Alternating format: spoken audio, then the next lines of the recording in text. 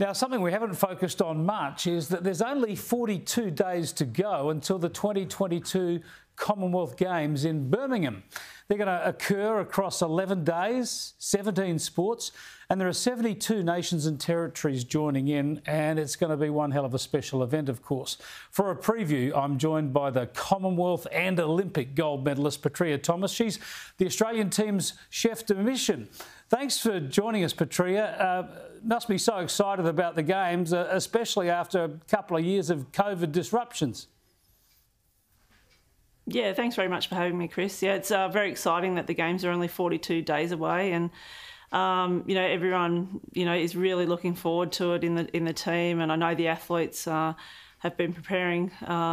They've been really focused and really looking forward to the Games, and it'll be fantastic. It'll be the first major multi-sport event with crowds in over 2 years, so it's going to be very exciting. Yeah, it was great that the Olympics happened after the COVID delay, but of course without the crowds, this is going to be crowds back. Do we have a big team, and have they been disrupted a lot in their training and preparations because of COVID travel restrictions?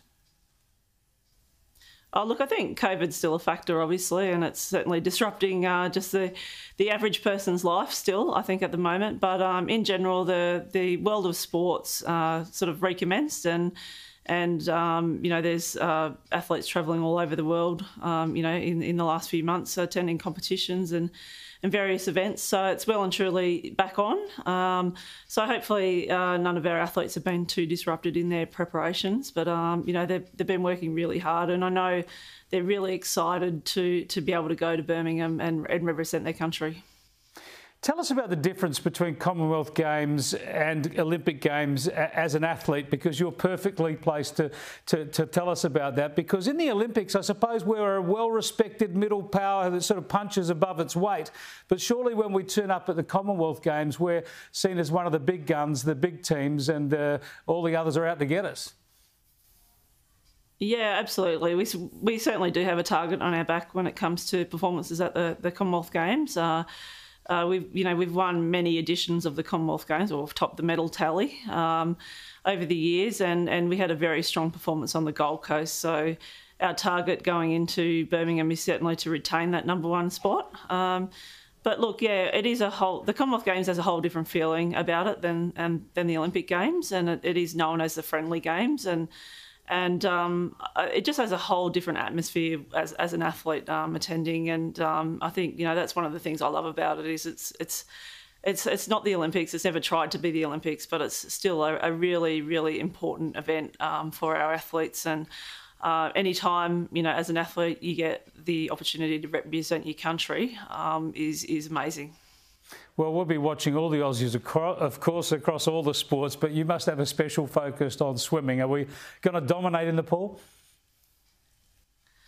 Oh, look, all the sports are important, equally important, on our Commonwealth Games teams. But obviously, being a swimmer myself in the past, I think, and watching how well the team did in Tokyo in both the Olympics and Paralympics, I think, they'll put another strong showing forward in Birmingham and dominate the pool. So it's always great, at a Commonwealth Games when the swim team gets off to a great start, and that helps build momentum. So, fingers crossed that happens again this time.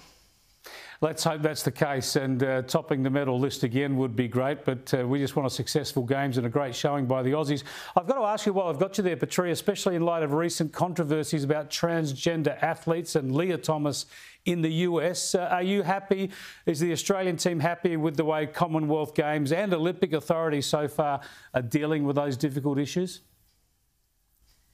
Look, as you say, they are very difficult issues, and I don't think anyone really, I suppose, yet comprehends the full impact that these types of issues can have on people. And look, there's no doubt a lot of work to do for the major, the sporting codes around the world and the major events.